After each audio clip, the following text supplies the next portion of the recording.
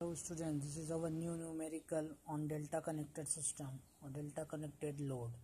So here a three-phase delta connected load has a similar inductive coils, each having the resistance of 30 ohm and an inductance of 0.1 Henry, 0.1 Henry, and are connected across 440 volt three-phase 50 Hz AC. Determine line current and the power consumed by the load. तो determine आपको सिर्फ दो ही quantity करना है, एक line current और power absorb by the load या power consume by the load P.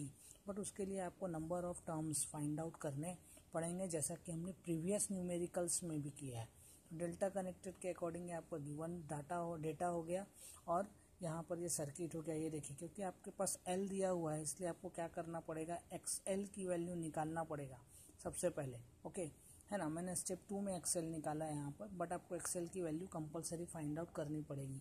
यहाँ मैंने नोट में लिख करके भी दिया है कि L is equal to 0.1 Henry is value of inductance, so we must find the inductive reactance. Okay, जब भी आपको इंडक्टेंस की या फिर कैपेसिटेंस की वैल्यू दी रहती है तो उसके रिएक्टिव टर्म्स की वैल्यू आपको सबसे पहले फाइंड आउट करनी पड़ती है। तो यहाँ हम इंडक्टिव रिएक्टेंस फाइंड आउट करेंगे। स्टेप 2 में ऐसा मैंने किया। Step 1 to find VPS. Delta connected system होने के कारण जितना आपके पास लाइन वोल्टेज अवेलेबल है वही उसका क्या हो जाता है, फेज वोल्टेज भी हो जाता है। That means V L is equal to VPH. तो V L is equal to VPH. Okay, step number 2 to find inductive reactance. X निकाल रहा हो एक्सएल, तो एक्सपीएच इज इक्वल टू फॉर्मूला क्या हो जाएगा आपके पास, 2πfl। तो यहाँ पर ये देखो 2πfl के अकॉर्डिंग आपको इंडक्टिव रिएक्टेंस की वैल्यू मिल गई पर फेज में। Step number 3 to find impedance पर फेज, ZPH। ZPH का फॉर्मूला होता है रूट ऑफ RPH का स्क्वायर प्लस XPH का स्क्वायर। ये वैल्यू पुट करोगे तो आपको ZPH मिल गया। ZPH इसलिए निकाला है क्योंकि हमको आगे जाकर फेज करंट की वैल्यू फाइंड आउट करना है, that is IPH। And IPH आपको तभी मिलता है जब आपको VPH और ZPH की वैल्यू पता होगी। तो step number 4 to find phase current IPH। IPH is equal to VPH upon ZPH this.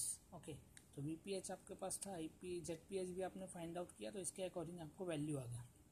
अब असली क्वांटिटी हम अभी फाइंड आउट कर रहे हैं। Step number 5 to find the line current. Line current in delta connected system, line current is equal to क्या होता है, √3 टाइम ऑफ फेज करंट होता है। √3 into 10 to the power √3 into 10.13, ये आ गया आपका line current. Okay, step number 6 power absorb by the load और power consume by the load. तो देखो आप यहाँ पे फॉर्मूला क्या है, P is equal to √3 into VL into IL into cos phi. तो पावर फैक्टर आपने निकाला है क्या, पहले नहीं निकाला है, तो हम क्या कर सकते हैं, उसको साइड में भी निकाल सकते हैं या सेपरेट एक स्टेप में पहले ही फाइंड आउट कर लो। तो cos phi is equal to क्या होता है, RPH upon ZPH three phase में। RPH की वैल्यू कितनी है, 30 ओम। ZPH की वैल्यू आपने कितनी फाइंड आउट की थी, 43.43। तो ये आ गया आपका cos फाई 0.69। ये वैल्यू यहाँ पर हम पुट कर देंगे रेस्पेक्टिव। तो आपको power absorb by the load मिल गया वैट में। इसी को आप क्या कर सकते हो, किलोवाट में कन्वर्ट करके भी बता सकते हो। ओके, तो this is the last numerical of three phase circuit.